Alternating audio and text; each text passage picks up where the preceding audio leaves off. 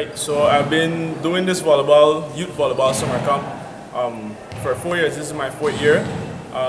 What have driven me or motivated me was the fact that before 4 years ago, I was given an opportunity to host a volleyball camp for the youths to create an environment whereby they could realize their potential in the sport of volleyball. So my objective of this camp is to develop their skills from a young age.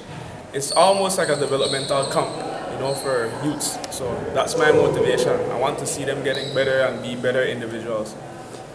How many children are participating in the volleyball summer camp?